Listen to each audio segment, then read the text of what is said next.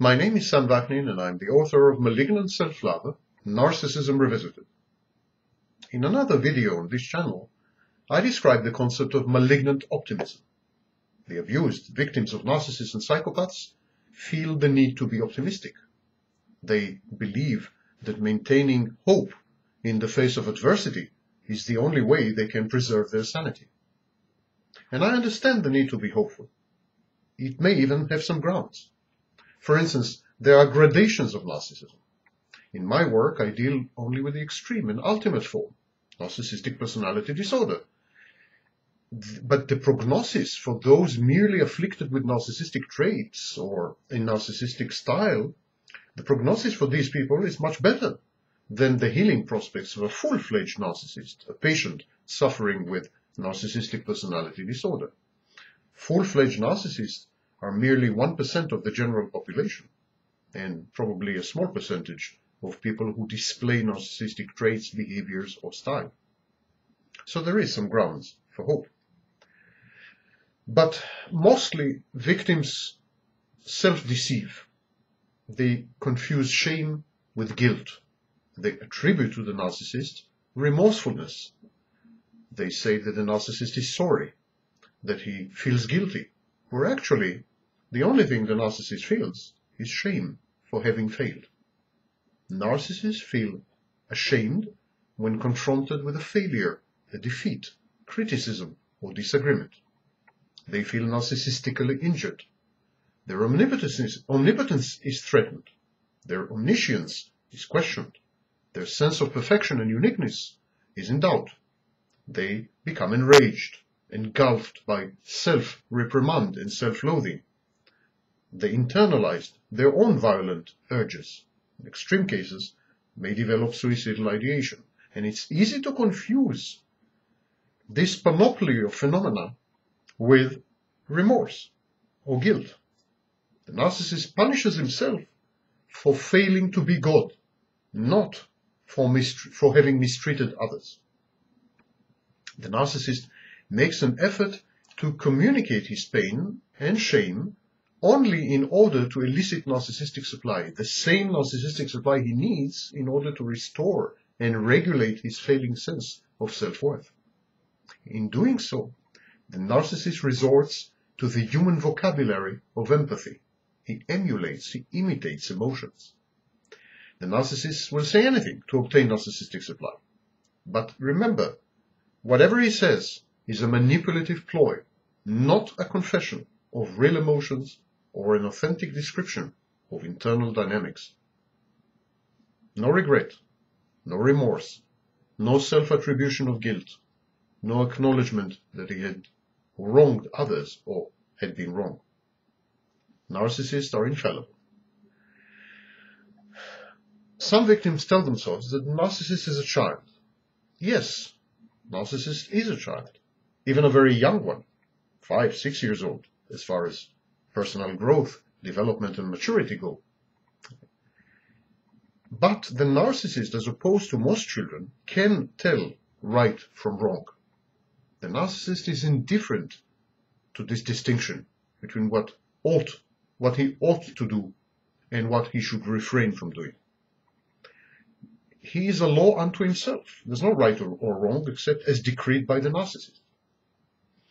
Yes, it is true that a process of reparenting, or what Kohut called self-object, that such a process is required to foster growth and maturation in the narcissist. But in the best of cases, and when successful, which is absolutely diminishing minority, negligible minority, even then it takes years or decades. The progress is dismal, incremental, and glacial. Yes, it's true. Some narcissists do make it. They modify their behaviors, their aggression, control their aggression. They become less abrasive, more pleasant. And their mates or spouses, children, colleagues, or lovers rejoice. But people survive tornadoes. Is this a reason to go out and seek one? People survive all kinds of calamities, all types of predators. This is no reason to remain in close proximity with such dangers. A narcissist is a threat, an ominous and tenacious danger, imminent.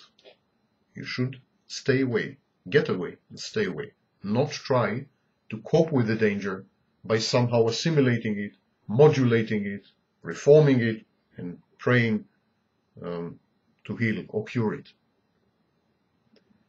The narcissist is very much attracted to vulnerability, to unstable or disordered personalities, or to people he considers to be his inferiors. Such people constitute secure sources of narcissistic supply. The inferior, or those perceived by the narcissist to be inferior, offer him adulation. The mentally disturbed, traumatized, the codependent, the abused, become dependent and addicted to him. The vulnerable can be easily and economically manipulated without fear of repercussions. Personally, I think that a healed narcissist is a contradiction in terms, an oxymoron. There are exceptions, don't misunderstand me, but they are rare and they prove the law. Narcissists do not heal and cannot be cured. Some behaviors can be modified, and even that, not for long.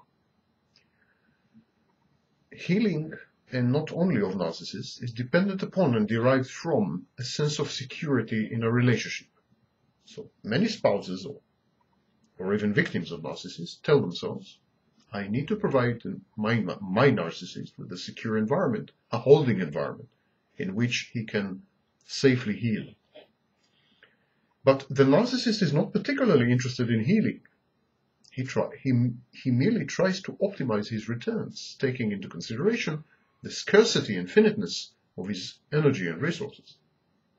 Healing to him is simply a bad business proposition. He would rather invest his energy in obtaining narcissistic supply. It's far more gratifying and far more immediate. Narcissists are very weak when it comes to delaying gratification. In the narcissist world, being accepted or cared for, not to mention loved, is a foreign language. It bears no meaning as far as the narcissist is concerned.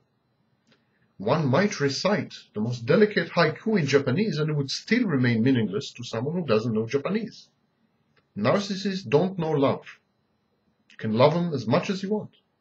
You can prove to them that you love them. You can repeatedly tell them that you love them. It's Japanese to them, and they are the quintessential non-Japanese speakers. That non-Japanese are not adept at Japanese does not diminish the value of the haiku or of the Japanese language, needless to say. But there you are. Narcissists damage. They hurt others, but they do so offhandedly and naturally, as an afterthought, and reflexively.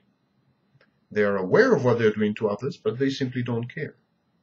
Sometimes they sadistically taunt and torment people, but they do not perceive this to be an evil act, merely amusing. They feel that they are entitled to their pleasure and gratification. Narcissistic supply is often obtained by subjugating and subsuming others. Sadism equals supply.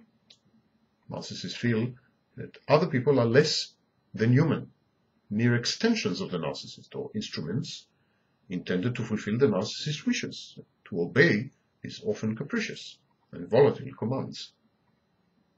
The narcissist feels that no evil can be inflicted on such subhumans, on objects, on machines, instruments, or extensions. He feels that his needs justify the means and the actions that he takes. This is the kind of partner you're living with. This is the type of thing you're trying to modify. There is no one there under the shell. The narcissist is a shell, and only a shell. He is alien because he lacks empathy. He cannot understand you. You don't speak the same language, and in many respects, at least in the psychological level, you don't belong to the same species.